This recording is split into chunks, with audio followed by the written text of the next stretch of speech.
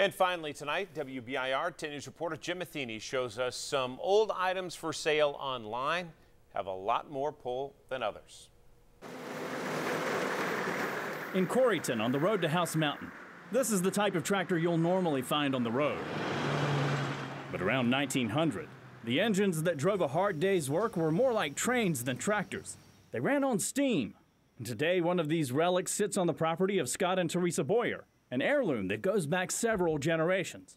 Teresa Boyer says the original owner took this high-tech invention all around the region threshing wheat for farmers. Then he sold it to Joe Strong, who used it to saw all the lumber on House Mountain in the early 20th century. A lot of the wood was sold to TVA to build Norris Dam in the 1930s. But the Boyers are moving.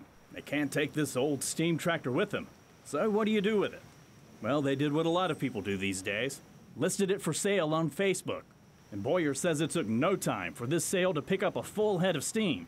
She received more than 45 offers an hour, all to buy this old Russell engine. A lot of people told her she was selling it way too cheap at around $3,000.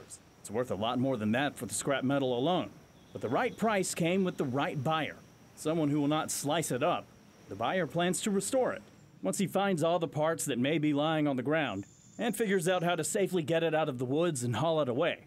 Boyer says she's still getting messages about this steam engine even a day after she deleted it from Facebook. All proving the oldest of inventions still have plenty of pull in the 21st century. In Corryton, Jim Matheny, WBIR 10 News. Well, history lesson there, Todd. You've seen it. Yeah, hiking up there is pretty cool. All right. It'd be great to see it restored, too. Yeah.